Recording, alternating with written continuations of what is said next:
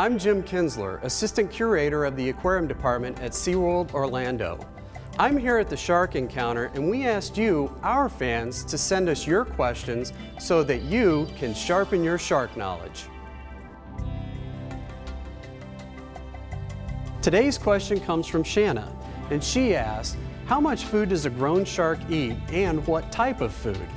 Well, Shanna, here at SeaWorld Orlando, we feed our sharks between 3 and 6% of their body weight every week.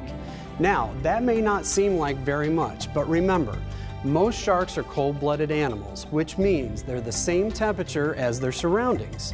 They don't need to maintain an elevated body temperature.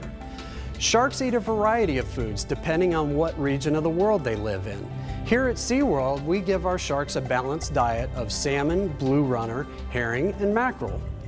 Thanks for sharpening your shark knowledge. To learn more about sharks, come see us at SeaWorld Orlando or visit SeaWorld.org.